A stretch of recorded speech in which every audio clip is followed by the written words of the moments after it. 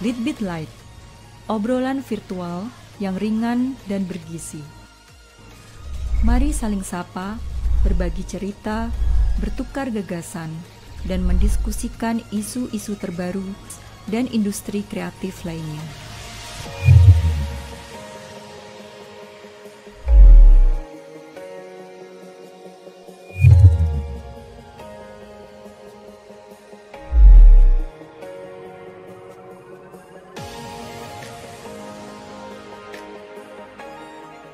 Assalamualaikum warahmatullahi wabarakatuh. Selamat sore. Nama saya Yani Kurniawan dari Yayasan 17.000 Pulau Imaji. Di hari ini kita berkesempatan untuk berbincang-bincang. Temanya Jalan Panjang menuju Bologna. Kita akan berbincang-bincang dengan dua narasumber, dua tamu kami, Evelyn Ghozalli dan Dina Riyanti. Keduanya adalah ilustrator dari Indonesia. Jadi sebelum kita berbincang-bincang dengan keduanya, sekedar info aja. Jadi setiap tahun Bologna Children's Book Fair membuat Illustrators Exhibition, dan dari awal Maret lalu ada 4 ilustrator Indonesia yang masuk ke dalam shortlistnya. Total dari 3.235 ilustrator dari 68 negara yang mendaftarkan karya. 4 orang ilustrator Indonesia berhasil masuk di antara 226 nama yang lalu disaring lagi ke dalam shortlist. Jadi mereka adalah Alim Bakhtiar, Dina Riyanti, Evelyn Ghozalli, dan Novita Fahmi. Dan di proses kurasi selanjutnya, Mbak Dina Riyanti menjadi salah satu yang nanti akan lolos dan berpameran di Bologna Children's Book Fair 2021. Mengingat bahwa di Illustrators Exhibition adalah satu agenda yang prestisius, dan kalau saya tidak salah dari 10 tahun berlangsung, baru kali ini mungkin ya ada ilustrator Indonesia yang masuk dalam daftar shortlist, lalu bahkan lolos dan ikut berpameran. Ini adalah salah satu momen penting bagi keempat ilustrator khususnya, dan juga bagi dunia ilustrasi Indonesia secara umum. Jadi langsung aja mungkin saya akan bertanya ke kedua bintang tamunya, Mbak Evelyn dan Dina. Jadi sejak kapan Evelyn dan Dina mulai ikut mendaftarkan karya untuk berkompetisi di Illustrators Exhibition BCBF? Mungkin bisa diceritakan secara singkatnya. Mungkin dari Evelyn dulu. Oh, aku dulu. Ya. Oke, kalau aku submit ke Bologna Children's Book Fair Illustration Exhibition ini mulai dari 2010 bersama komunitas ilustrator buku anak yang namanya Clear. Di situ kita kayak woro-woro di dalam grup yang kayak ini ada submission opening untuk pembukaan untuk submission ilustrator. Siapa yang kira-kira mau ikut? Jadi waktu itu terkumpul sekitar 5 dan sampai 6 ilustrator yang ikutan. Dan itu terus kita lakukan sih dari 2010 hingga sekarang. Kalau Mbak Dina mulai ikut submit? Kalau saya terus terang sebenarnya udah nggak ingat lagi sih. Cuman saya ingat aku pernah ikutan bareng Clear juga masukin. Terus ya sempat bikin karya khusus buat Bologna, nggak pernah masuk sih. Terus yang di Para Foundation itu yang Jalan Panjang, tahun berapa sih? 2015 ya kalau nggak salah. Nggak masuk juga. Terus waktu 2019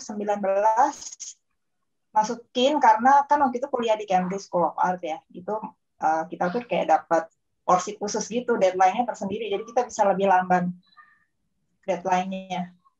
Terus emang mereka kan sekolah itu selalu submit tiap tahun, jadi masukin bareng-bareng. Ya udah terus masukin lagi tahun 2021. 2020 nggak siap, 2021 baru deh masukin. Lolos padahal nggak sama sekali, nggak ada ekspektasi, pesimistis habis. Oh ya, saya malah lupa salah satu aspek yang paling penting. Jadi saya malah lupa ngenalin. Jadi sekilas untuk Evelyn Ghozalli, Evelyn telah mengilustrasi lebih dari 80 cerita anak lokal dan mancanegara di bawah nama AL. Dalam menggeluti profesinya sebagai ilustrator, Evelyn telah mempelajari keahlian lain seperti mengonsep, mendesain, dan menulis buku anak secara otodidak. Memulai karirnya sejak 2005 dan mendirikan komunitas ilustrator buku anak Indonesia bersama Clear yang tadi sudah di-mention ya, pada tahun 2009.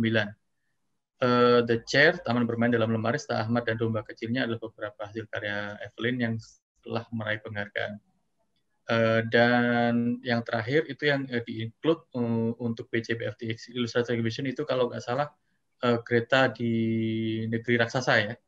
Ya, sayangnya sih nggak masuk ke exhibition, tapi masuk shortlist. Iya, masuk shortlist. Itu udah mantap jiwa. Lalu sekilas untuk Mbak Dina baru saja menyelesaikan studi di Master of Art di Children's Book Illustration di Cambridge School of Art pada bulan Januari tahun 2019. Beberapa sorotan dalam dunia ilustrasi antara lain adalah karyanya A Bus Ride yang masuk shortlist di kompetisi bergambar NAMI Concourse 2021 Korea Selatan dan menjadi salah satu pemenang dari 77 ilustrator yang di-include di The Illustrators Exhibition Bologna Children's Book Fair 2021 Italia. Lalu kita balik lagi untuk ngobrol. Sebetulnya bagaimana sih pengaruh ajang dalam tanda kutip kompetisi kayak misalnya di Illustrators Exhibition dalam membentuk karya estetik Evelyn dan Dina? Mungkin dari Mbak Dina dulu. Ya. Saya dulu.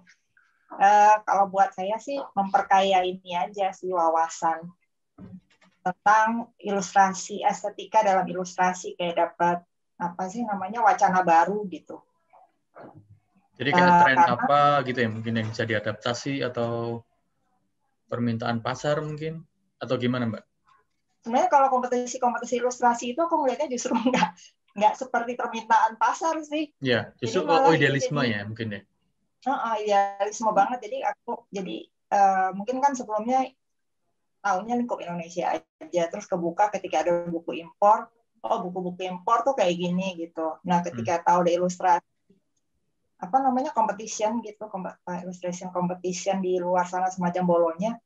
Wah, ini apa ya? Beda banget kok, nggak kayak ilustrasi buku anak-anak, main karyanya sangat nyeni banget gitu. Jadi memperkaya wawasan bahwa picture book illustration itu bisa dibawa sampai ke sejauh itu.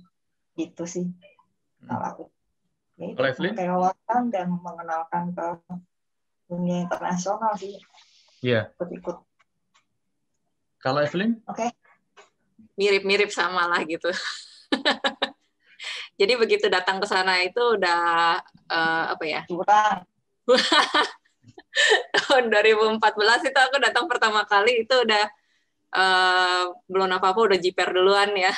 Jadi begitu masuk aja udah langsung, aduh inikah ilustrasi dunia, ilustrasi buku anak dunia.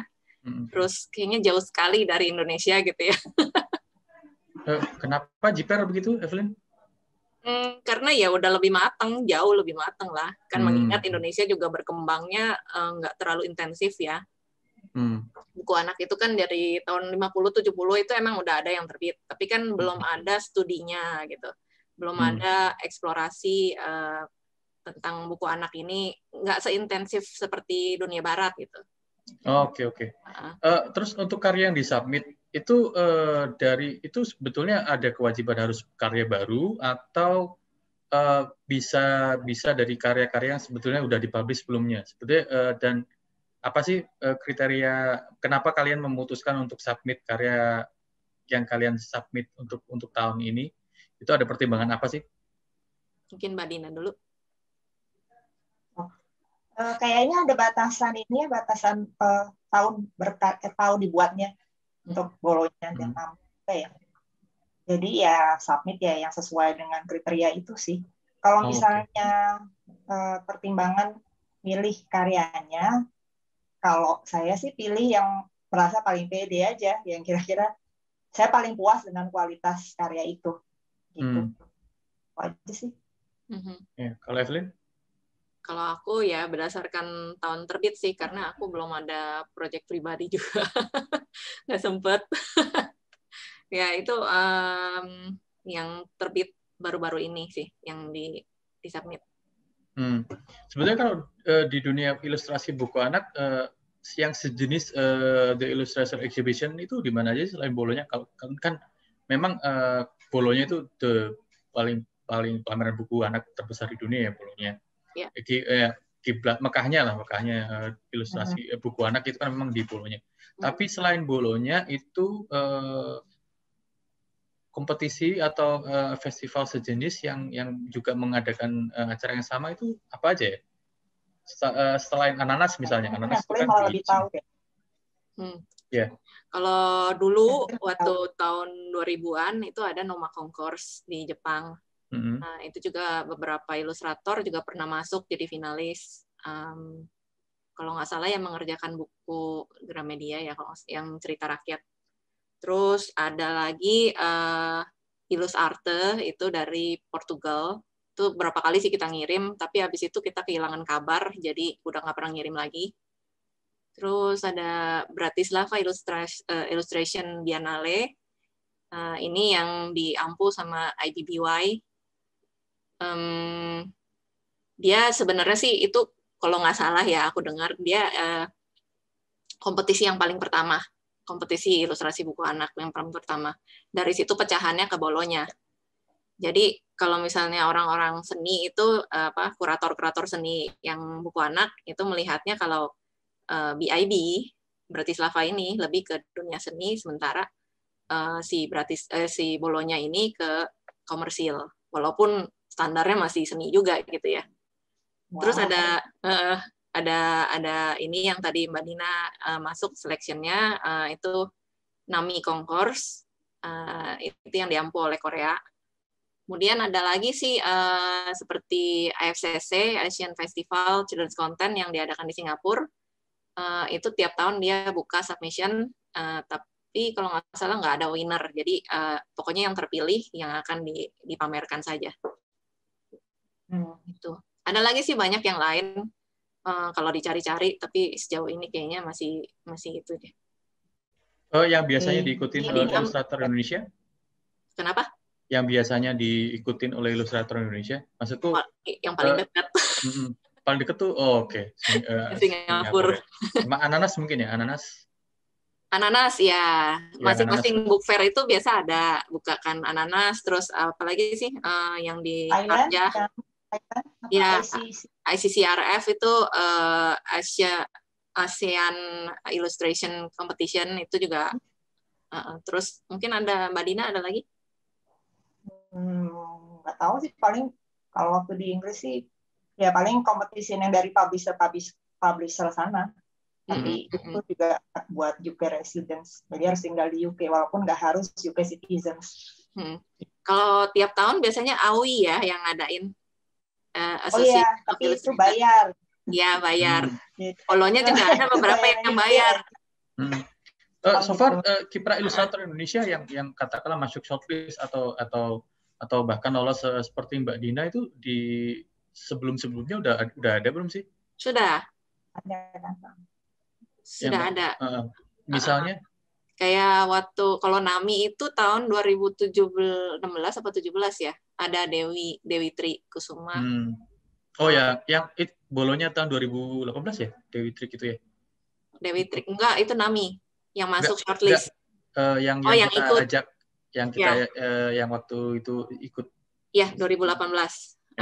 Sempat ikut juga. Terus ya gitu ada sebenarnya di Bologna sendiri 2014 itu ada yang pernah lolos, tapi bukan di pameran utama. Karena Bologna itu kan ada beberapa aula ya. Nah, yang ada aula yang di sebelah kanannya itu kalau nggak salah pameran apa ya, Sintimana apa gitu, pokoknya namanya beda dari yang utama. Itu ada Aaron Randy yang lolos. Oke, ya Aaron. Jadi Mbak Dina, kalau gimana sih, apakah previous winners itu atau previous winners yang lolos di exhibitors, ilustrator itu jadi preferensi juga nggak sih? Kalau misalnya Mbak Dina akan submit lagi di tahun depan, apakah juga mempelajari karya-karya yang dikategorikan menang sebelumnya? Apakah itu jadi point of reference untuk submit di tahun depannya? Jadi gini mungkin ya, jelas karya-karya yang masuk Bologna itu salah satu referensi. Tapi sebenarnya aku tuh berkarya, maksudnya nggak punya target, oh aku harus masuk ke kompetisi ini gitu, kompetisi Bologna. Jadi buat aku tuh aku jadiin referensi buat karyanya aku, karena memang karya-karya yang masuk yang di Bologna itu kualitasnya menurut aku tuh luar biasa gitu. Jadi aku ambil referensi supaya bisa meningkatkan kualitas karyanya aku secara umum. Tapi sebenarnya aku sendiri berkarya bukan untuk tujuannya untuk memenangkan kompetisi, tapi demi kepuasan diri sendiri gitu. Jadi kalau misalnya aku masukin kompetisi dan lolos, itu ya bonus sih. Tapi ya kalau misalnya dibilang salah satu referensi, ya ini jadi aku beli buku pas ke sana 2019 itu, aku beli buku ini tahun 2018 karena lebih murah daripada yang 2019. Oke. Dan selama ini selalu jadi buku kesayangan banget. Sering lihat-lihat gitu kalau lagi stuck ini, dan buku-buku lain yang aku beli di Bologna Fair, buku-buku picture book yang lain. Gitu sih. Oke. Oh ya itu jadi katalog itu ya, kayak semacam katalog yang menang tahun itu ya. Yang menang waktu itu. Yang masuk pameran. Iya, yang masuk pameran. Oke, kalau dirimu gimana, Ev? Gimana? Nggak, maksudnya apakah melihat sebelum mengajukan karya, apakah melihat pemenang-pemenang dari tahun sebelumnya untuk referensi, atau mungkin membaca? Aku nggak tahu ya, apakah juri-jurinya punya preferensi sendiri-sendiri. Jadi kadang-kadang waktu beberapa kali ke Bologna, yang menang kalau nggak salah ada Korea Selatan itu menang beberapa kali, dan selalu ada nama orang-orang dari Korea Selatan. Jadi aku terus menduga apa jangan-jangan mereka punya preferensi sendiri untuk karya yang dicari begitu. Jadi aku ingat kalau pernah waktu itu di Kuala Lumpur, waktu itu bareng Evelyn juga, kita ketemu salah satu penerbit dari Korea Selatan yang mereka bilang kalau mereka rutin, jadi ada kayak semacam pelatihan gitu untuk mengedukasi ilustrator yang akan berkompetisi. Yang kalau aku nggak salah tangkap, jadi mereka juga mapping nih. Jadi untuk kompetisi ini mereka preferensinya seperti ini, untuk kompetisi ini mereka preferensi seperti ini. Jadi nggak heran ketika terus banyak ilustrator dari Korea Selatan ikut menang gitu loh. Apakah itu jadi point of reference buat Evelyn juga misal? Sebenarnya sih kalau kita lihat berapa tahun ya, ini udah berapa tahun ngikutin ya, dan sering liatin juga sih yang menang tuh kayak gimana, karena kan suka ditampilin tuh di website sebagian. Terus kalau kita ngelihat kayak image yang setiap kali muncul di pamerannya sendiri, itu sebagai apa ya, memang kelihatan gitu ya, itu seperti itulah yang dicari mereka gitu, yang bernilai seni. Kalau misalnya kita ngomongin secara terukur, sebenarnya enggak ya, karena kita nggak bisa ngira juga siapa yang jadi juri tahun ini. Dan setiap juri itu pasti akan subjektif. Jadi kalau dari sisi aku sih yang kayak udahlah nekat aja lah, masukin aja gitu ya, siapa tahu nanti menang, siapa tahu nanti jurinya akan favor suatu saat gitu kan, karena udah 10 tahun ngirim terus gitu. Enggak juga sih. Jadi pasti tiap juri itu punya penilaian subjektif masing-masing, dan itu kita nggak bisa jamin dan sebenarnya nggak bisa ukur. Tapi yang aku bisa lihat, juri itu selalu mencari, kayak misalnya tahun lalu, juri-jurinya tuh mencari nilai humor dari buku anak. Jadi yang dimenangkan itu memang ilustrasi yang ada humornya, jadi nilai humornya. Terus kalau mungkin tahun ini itu lebih ke konten yang lebih berarti dalam kehidupan ya, kayak seperti inclusion, equality. Terus jadi intinya sih Bologna itu lebih memilih pemenangnya yang punya konten di ilustrasinya gitu, walaupun itu ilustrasi bukan dari cerita. Jadi yang menang itu pasti ilustrasi yang bisa bercerita tanpa harus diceritakan. Kalau menurut aku ya, berdasarkan berapa pemenang yang dilihat itu. Oke, menarik. Terus apa ini katakanlah setelah Mbak Dina juga menang gitu kan, ikut yang di Illustrators Exhibition, akan ikut berkompetisi lagi di tahun-tahun depannya? Ya tergantung. Kalau misalnya ada karya dan aku merasa pede dengan karyanya, akan aku masukin. Tapi yang jelas ya dengan masuknya, dengan lolosnya karya yang sekarang itu memacu ya. Jadi maksudnya jangan sampai kualitas karya selanjutnya di bawahnya itu gitu. Bagus lagi. Itu sih. Masuk shortlist ini termasuk ini ya, termasuk salah satu menjadi ini nggak sih? Menjadi salah satu benchmark buat kalian nggak sih? Maksudnya bukan benchmark gimana ya? Kayak titik pencapaian gitu, termasuk nggak sih masuk ke shortlist, dan apalagi Mbak Dina yang Mbak Dina dulu deh.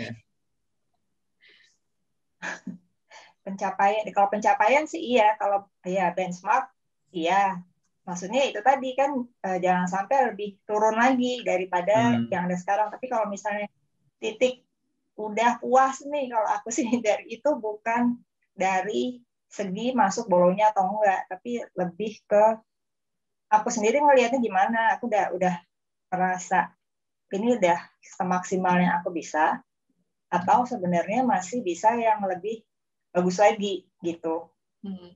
Jadi ya Bologna atau apapun, tapi kalau misalnya enggak sesuai dengan keinginan, dengan standar kualitas yang aku mau, ya akan banyak kompetisi atau yang manapun, walaupun itu menjadi tolak ukur juga sih untuk tahu seberapa jauh kita udah mencapai di dunia ilustrasi ini. Tapi yang paling penting buat aku adalah ya standarnya aku sendiri gitu, diri sendiri.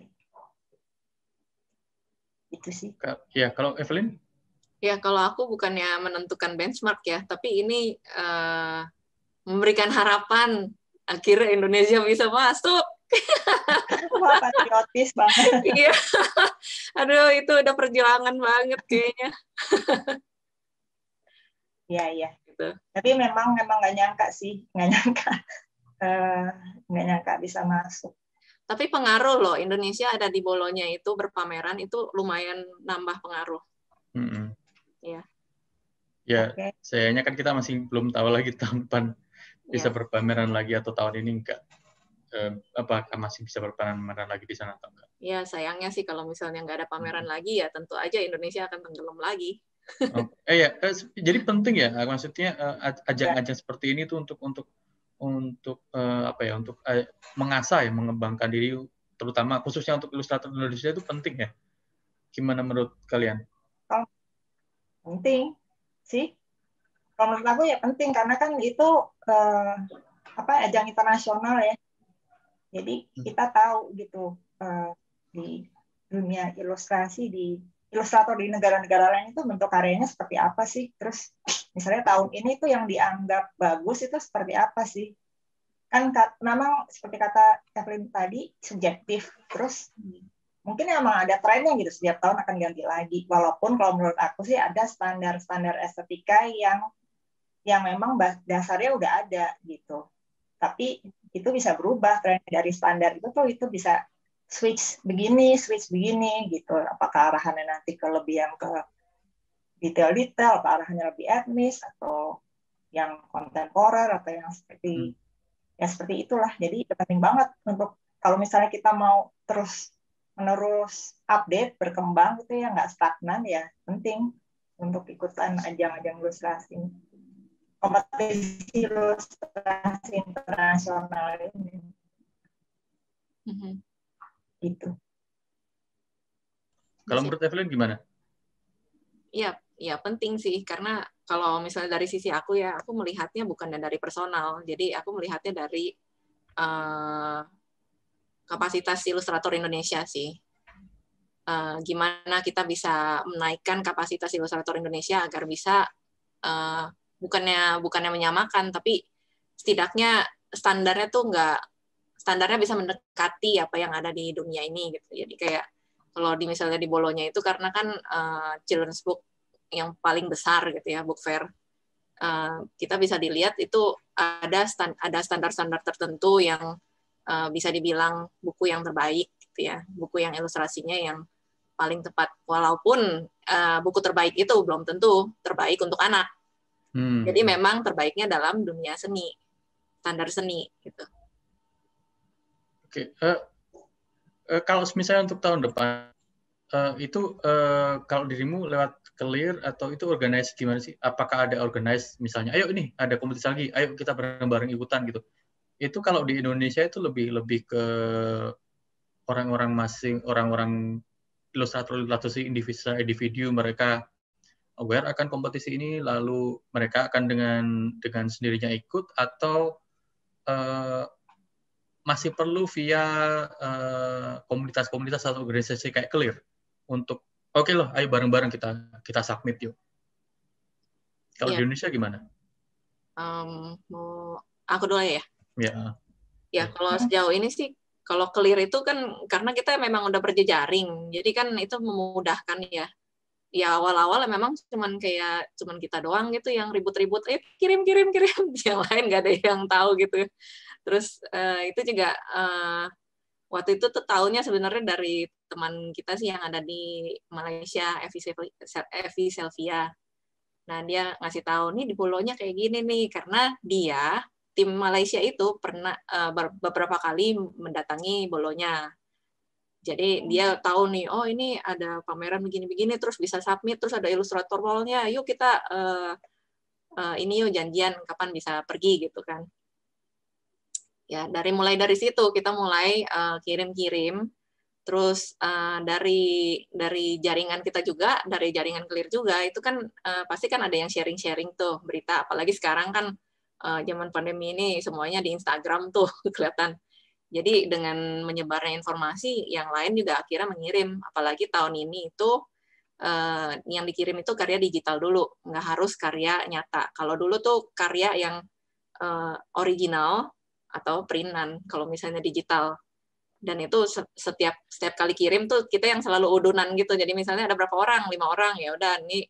Aku sampai timbang-timbangin beratnya gitu ya, berat karyanya berapa, bukunya berapa, terus dibagi-bagi dari situ biaya kirimnya kalau kamu udunan segini gitu. Jadi kita benar-benar kayak swadaya aja lah.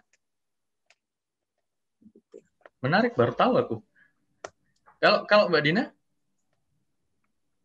Iya. Barengan, Kalau aku memang kayaknya submit awalnya sendiri. tahu Bologna lupa sih, cuman dulu pernah submit sendiri sebelum adanya Clear. Jadi kan dulu aku sebenarnya udah tertarik tersebut tuh udah agak lama ya, dan berhubung umur yang ingat umur juga gitu. Jadi udah agak lama, pas waktu itu sih di Indonesia belum banyak gitu, benar-benar masih sedikit lah orang yang peduli dengan picture book. Terus aku jadi kayak sorangan aja gitu sendiri, tertarik sama bidang itu, terus tahu ada Bologna, waktu itu nekat kirim dengan ongkos sendiri tuh kan. Nah, untungnya waktu itu ada Clear, terus ikutlah nebeng ke Clear, lumayan dong menghemat ongkos kirim. Nah, terus untungnya sekarang juga digital kan, jadi ya udah submit aja sendiri gitu. Di luar Clear ada nggak sih maksudnya komunitas atau organisasi lain yang ikut organize ilustrator Indonesia untuk berkompetisi di luar negeri? Kalau lihat daftar admission-nya sih setahu aku nggak ada ya, tapi mungkin ada yang perorangan sih tetap, tapi yang organize biasanya sih nggak ada. Kecuali untuk yang Bratislava ya, Bratislava itu kan di-organize oleh INABI. Makanya tahun berapa sih, 2018, 17 atau 18 gitu, waktu pameran di Bratislava itu ada beberapa ilustrator yang masuk juga, ilustrator Indonesia. Ada sekitar 10 kalau nggak salah. 6 apa 10 ya? 6. Okay.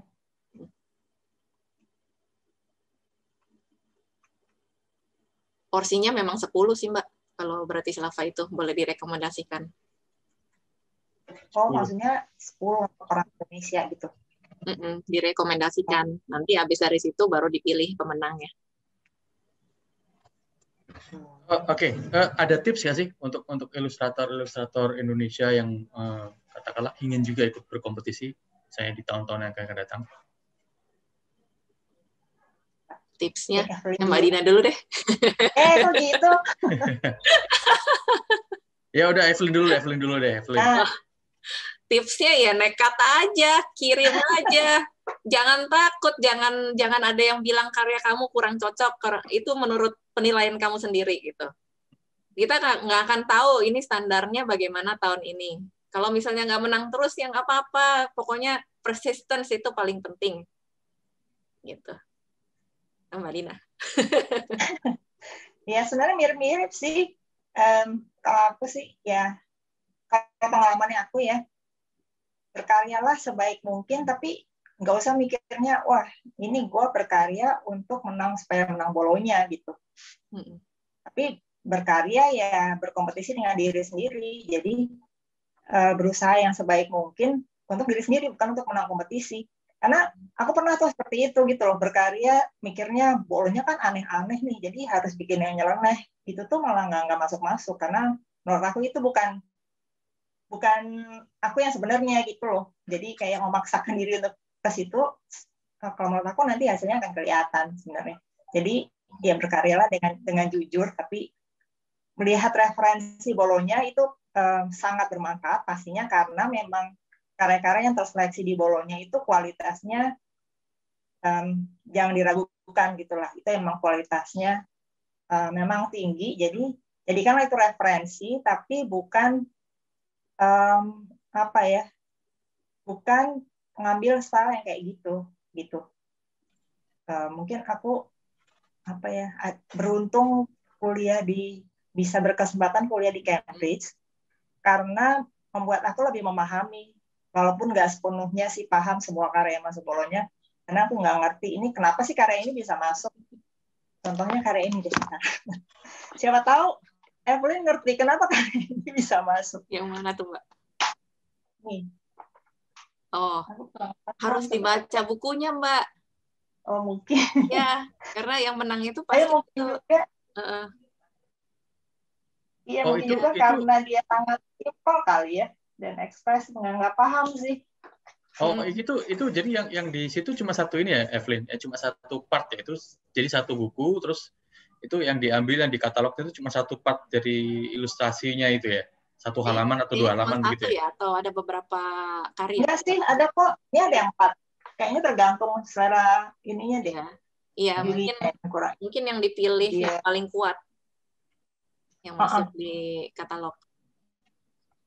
Ya sebenarnya sih kalau kasus kayak gini juga nggak paham sih. Nah itu kan yang nggak paham nih.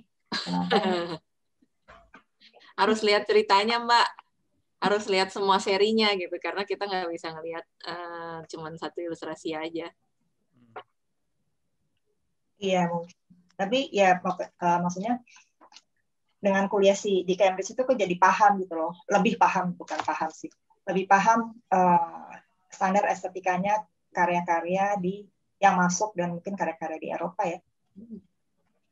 Dari teknisnya, komposisinya, terus mereka tuh sangat menghargai pattern, tekstur, terus kayak kebaruan gitu, kebaruan dari segi konten, tapi kebaruan cara menampilkan, teknisnya. Terus mereka tuh sangat menghargai ini kan, kalau di UK ya mereka sangat menghargai yang namanya simplicity. Jadi mau bisa menceritakan dengan cara yang simpel banget gitu. Dan menurut aku itu sangat nggak mudah kalau buat aku sih. Jadi bisa pakai bentuknya sederhana, tapi bisa cerita banyak. Itu yang aku mau nanya dong ke Mbak Dina. Boleh. Mbak Dina, dengan pergi ke sana itu membantu nggak? Ya, iya kan tadi membantu apa? Membantu gimana, Ev? Membantu gini, jadi kayak mengenalkan diri sebagai ilustrator, terus kemudian tadi sih ya kita udah ngomongin juga kan, melihat referensi juga apa aja sih, seperti apa aja ilustrasi yang ada di sana. Tapi kan kita kalau misalnya cuma lihat doang dan nggak berinteraksi dengan siapa-siapa di dalam Bologna Children's Book Fair itu, apakah beda gitu dengan kita berinteraksi apa enggak, karena aku tahu Mbak Dina juga ikutan portfolio review kan beberapa kali. Iya, iya banget, membantu banget. Karena kalau misalnya cuma ngelihat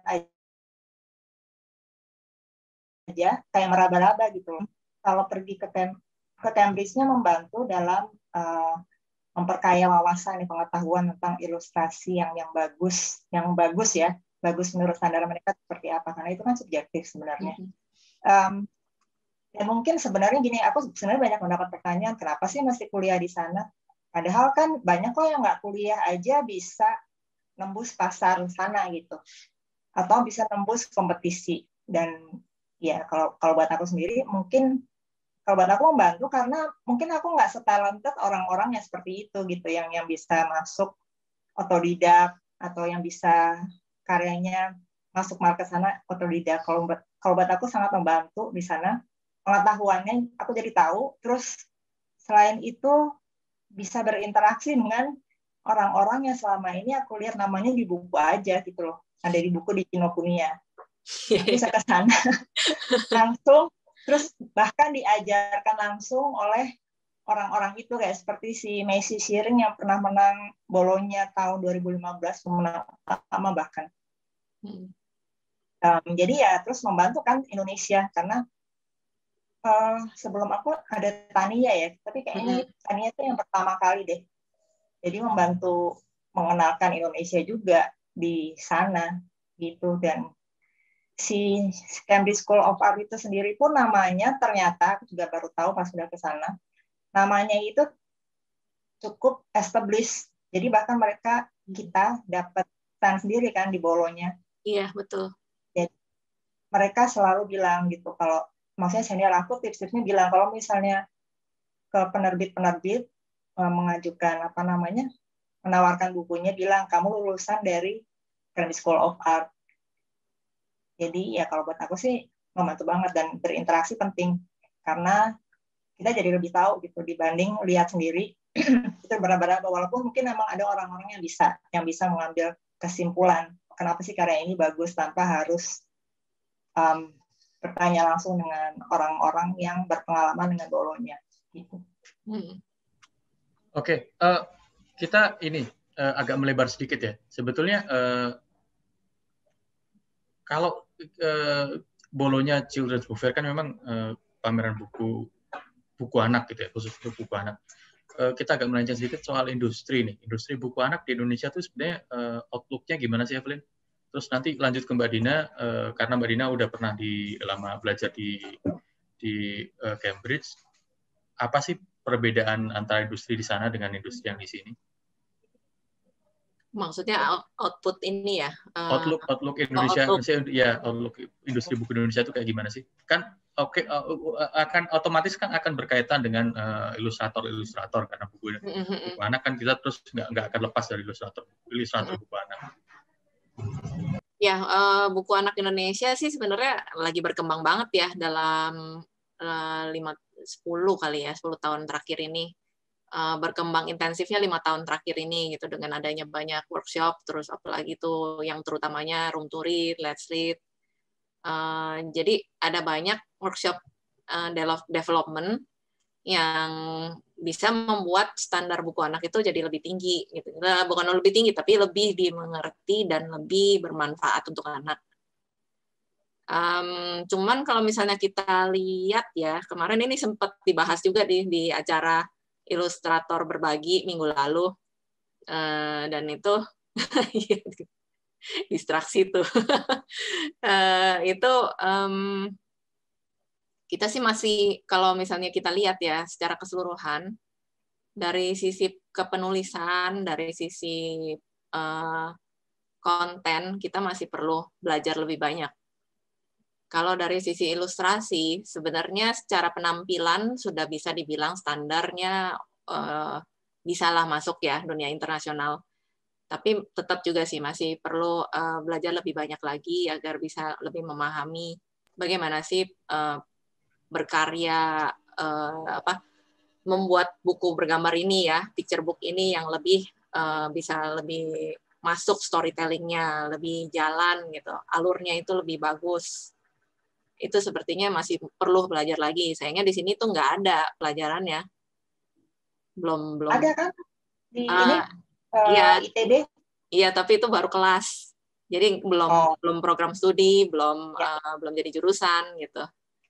Jadi belum jadi sesuatu program studi yang memang udah established ya. Jadi masih kelas, dan itu masih berusaha sih. Kita juga bantu juga ke situ. Iya, cuman mungkin jaminan marketnya ada buat lulusannya itu yang sulit. Iya. Harus memberi kehidupan yang layak gitu loh. Iya. Ya. Sebenarnya kalau kita ngomong kerjaannya sih banyak ya. Oh iya. Wow.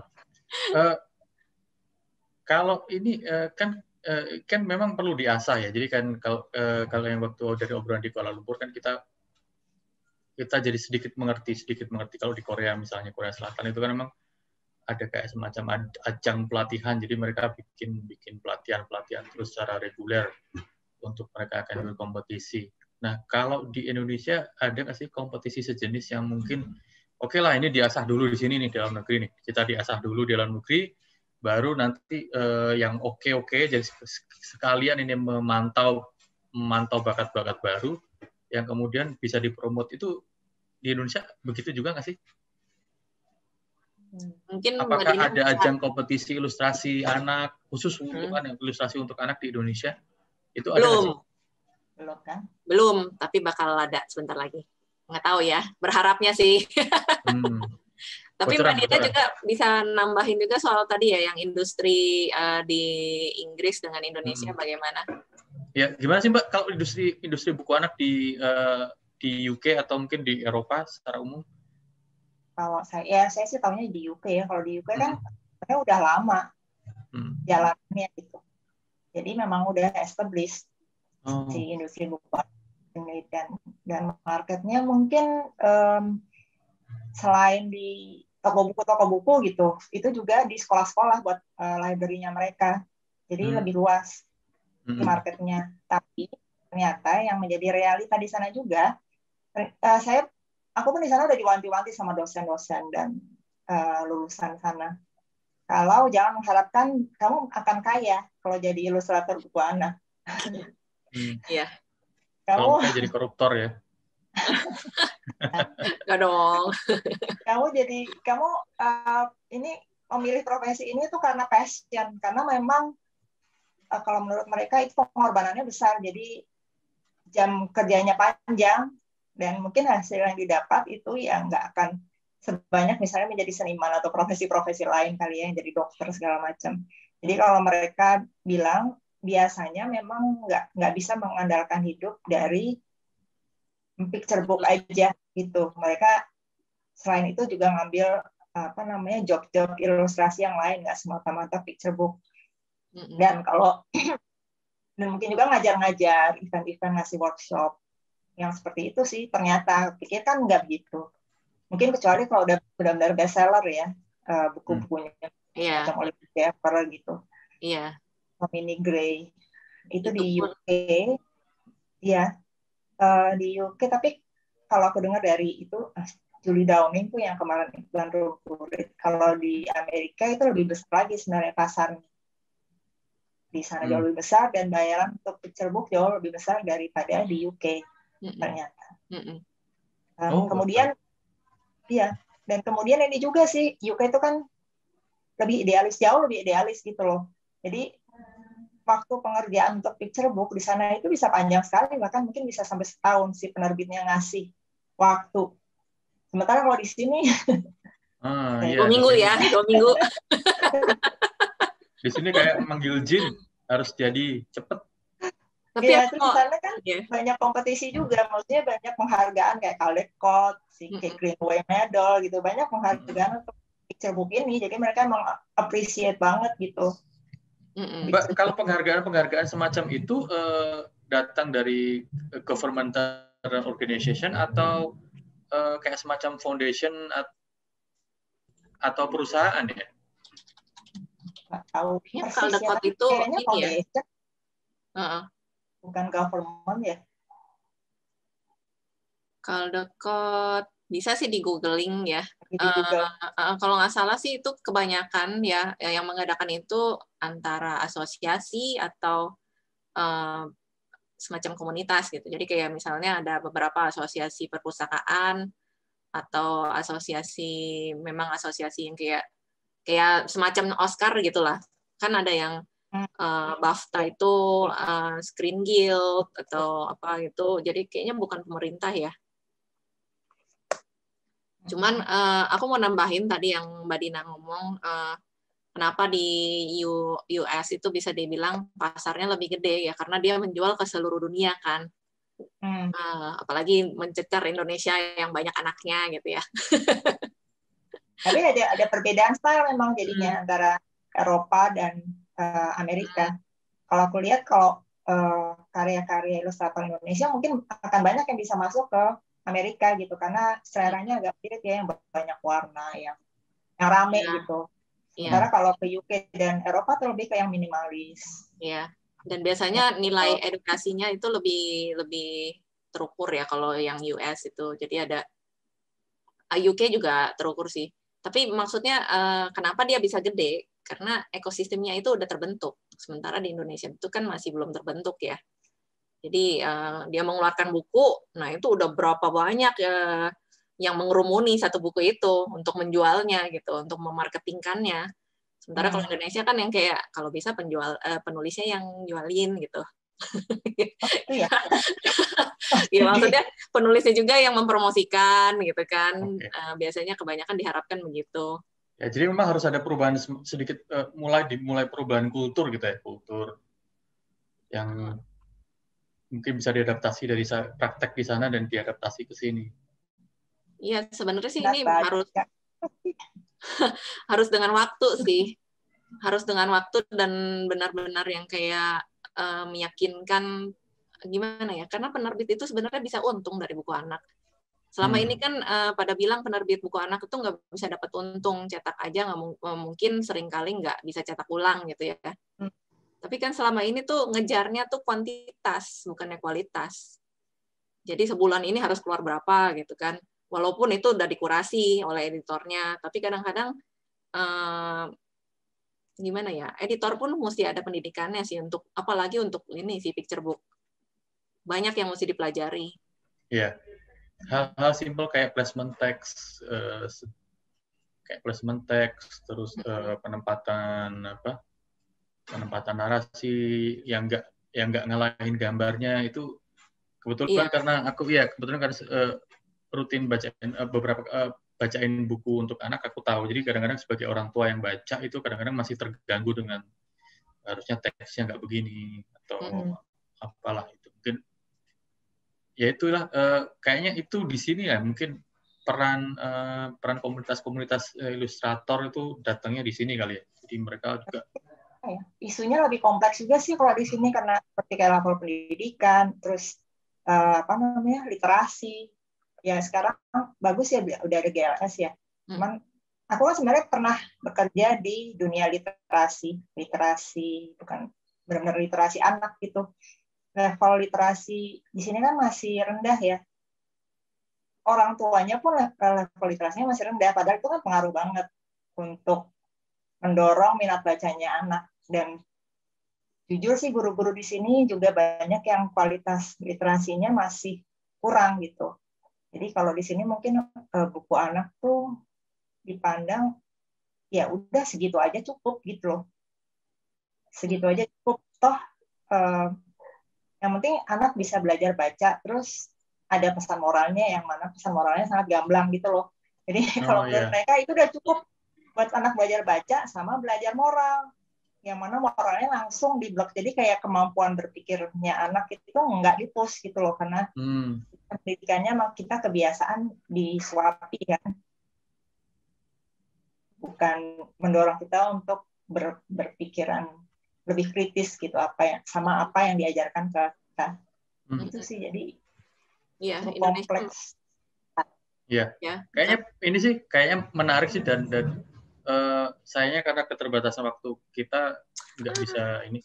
Jadi kayaknya nanti deh aku punya ide, nanti kita akan sambung, mungkin kita akan bikin lagi sesi khusus untuk membahas itu kali ya. Jadi di mana kita bisa bikin karya yang nggak cuma ngejar nilai komersil dan kayak apa ya asal jadi ya tadi seperti yang apa yang Evelyn bilang, ngejar quantity bukan quality.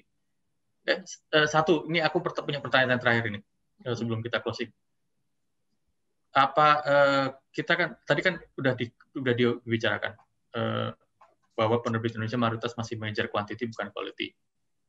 Apakah mungkin Mbak Evelyn atau Dina punya semacam solusi lah sendiri, mungkin akan bikin penerbit sendiri yang bisa publish quality instead of quantity? Apakah akan begitu? Evelyn akan bikin penerbitan sendiri mungkin? Amin. Mbak Dina? Mbak Dina. Solusinya? Nanti kalau bikin workshopnya bisa sama saya, yayasan siap bantu lah kalau bikin workshop gitu. Niat sih ada ya, dan juga waktu kelas Jakten dulu kan yang membahas tentang cara kerja dengan penerbit ya, apa sih surat perjanjian gitu, agreement. Itu juga siapa Ruth ya waktu itu ya. Dia juga mendorong kan lebih banyak penerbit lebih baik, karena itu akan menjadikan pasar itu lebih terbuka, nggak termonopoli dengan aturan-aturan yang ada gitu kan.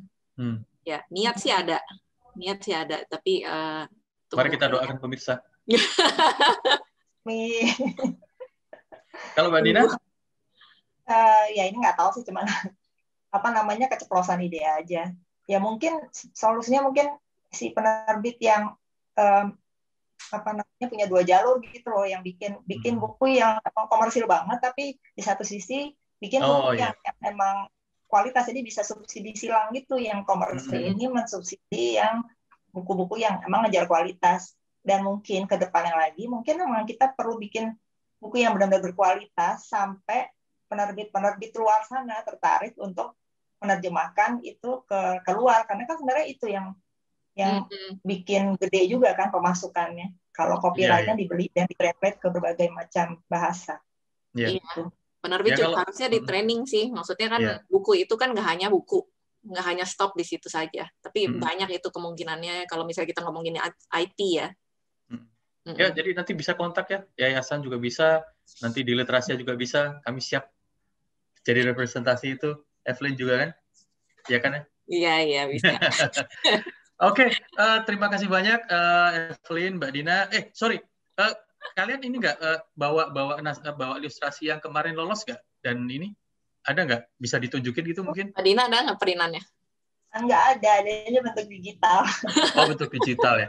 Nanti dipromosiin. Ya, nanti lihat ini aja kalau kami bikin website aku. Oh iya, nanti akan kami include di deskripsinya, nanti bisa di-include pas di YouTube.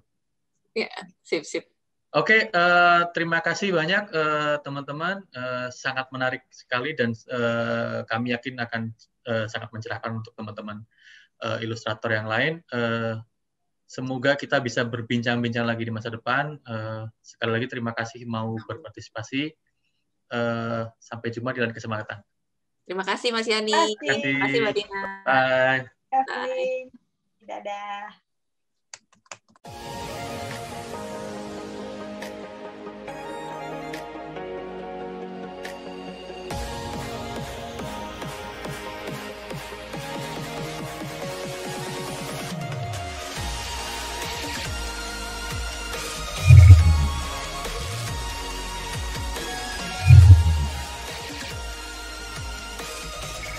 Litbeat Lite, obrolan virtual yang ringan dan bergizi. Mari saling sapa, berbagi cerita, bertukar gagasan, dan mendiskusikan isu-isu terbaru dan industri kreatif lainnya.